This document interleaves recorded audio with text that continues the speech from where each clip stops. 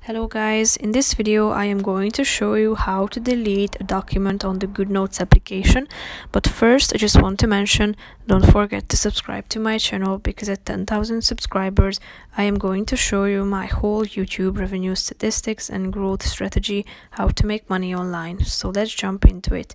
First of all, open the application on your phone, then tap on the relevant notebook that you would like to delete, so click on its title, and then all you have to do is clicking on the button move to trash. Then if you are ready to delete your document or place it into your trash bin, click on trash, then press OK. So now this document has been removed from your list of documents. So that's pretty much it for this video.